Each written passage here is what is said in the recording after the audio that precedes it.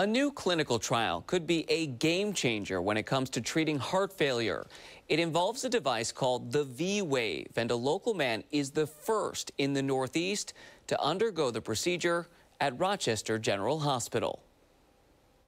Heart failure affects more than 5 million Americans.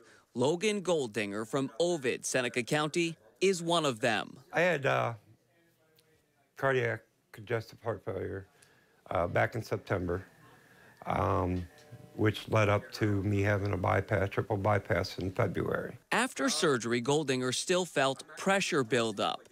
He enrolled in a clinical trial at the Sands Constellation Heart Institute at RGH.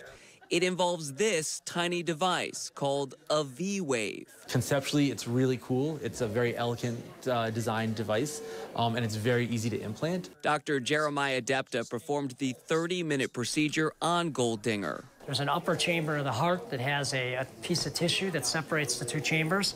And what we do is we take a very small device here, and we essentially make a shunt between those two chambers. That shunt works as an outlet valve to let out excess blood.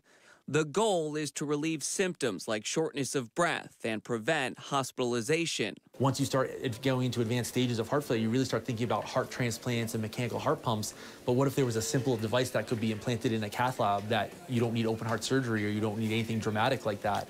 It could change the game. Researchers hope the device will also increase exercise tolerance, improve quality of life, and even lead to a longer life.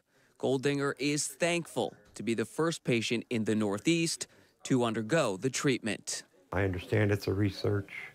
Everybody's learning from it.